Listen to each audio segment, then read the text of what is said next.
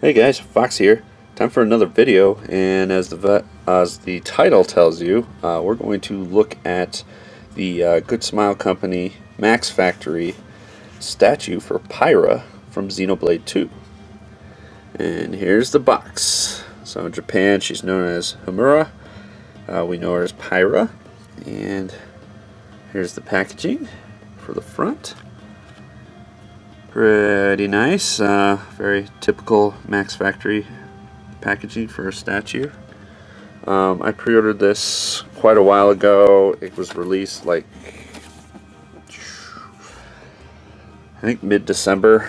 I chose I think Sal shipping, and it took for fucking ever to get here. It took a while to get out of Tokyo. It took a while to get out of San Francisco when it came in. But Leo, I believe, got one of these, and he chose EMS shipping, and it got in a lot quicker than mine did. So, just taking the money shot right there. And here's a good look at the fronts. So, enough looking at the box, because this is the boring part. Is I'm going to go ahead and take her out of here and put her on her base and put her sword together, and we'll take a nice good close look at her. Alright guys, we're back, and I have taken Pyra out of the box, and we'll take a closer look at her. So here she is out of the box.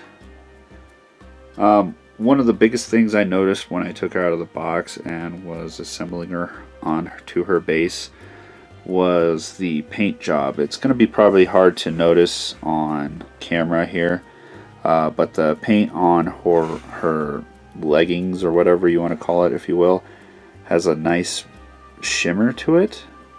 And some of the darker red pieces, like on her shoes or on parts of her cape here, have like a metallic tone to it.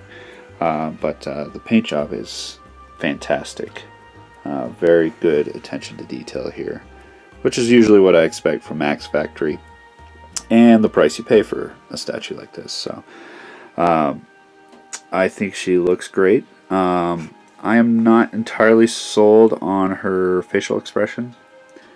That simple smile. I think she was better known for a lot of her emotional expressions during the game. But I don't dislike it. It's just not a choice I would have made. The sword looks incredible. Very well detailed. Makes the fire, this plastic looking fire, looks really good. Everything else looks pretty good. The way you place her on this little base here is something new that from any of the statues I've used. She's got one support here leading into her right foot, and her left foot is supported by this pole right here. Goes straight into her foot. She looks great. I like the two cape flaps, if you will. That's what I'm going to call them. The paint on them is something of my favorite. This red is, really good. Let me try to avoid the TV. Maybe the TV wasn't the best of ideas here.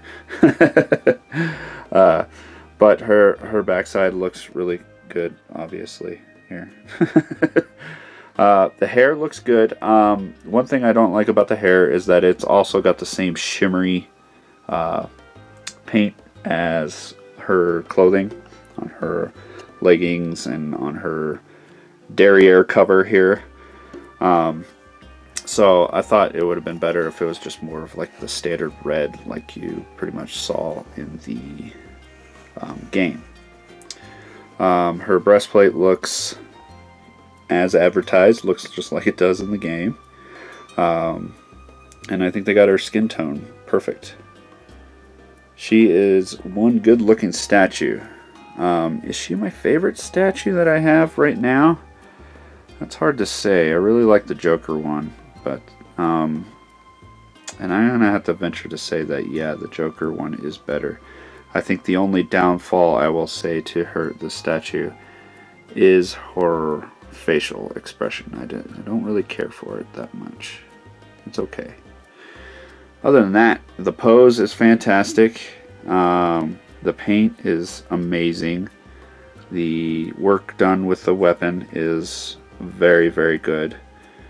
Other than that, yeah, I like the wave to the coat tails, or the cape tails, whatever we want to call these things. They look really good. Even got the art underneath, I just noticed here. But yeah, beautiful, beautiful statue.